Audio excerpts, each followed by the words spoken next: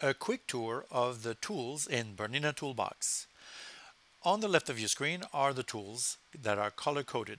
In gray are the basic tools. You can exit the edit screen, you can undo and redo, and at the bottom you can see that you can print a color sheet and a template, and you can also export the files for your machine. You can print a PDF that is a reference file for the software. In the different colors, you'll see that you have the view tools. Every tool has its options on the right.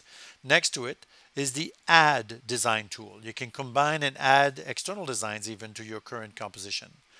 You can select parts or all of your design. You can then manipulate them with the edit tool that allows you to rotate, mirror, and so on. You could add text in various alphabets, styles, sizes, and fashions.